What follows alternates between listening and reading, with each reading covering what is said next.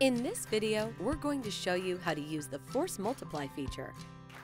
With this feature, you can strengthen the edge of the garment by replicating the edge being folded over once or more and stitched.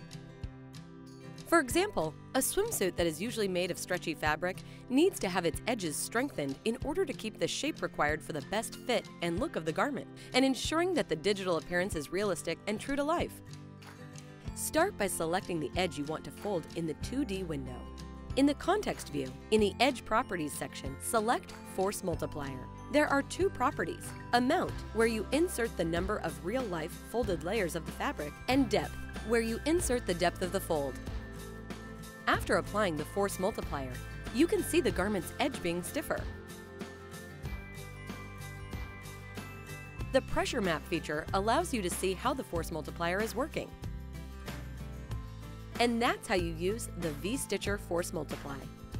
For more information, check out the Help Center, support.browseware.com.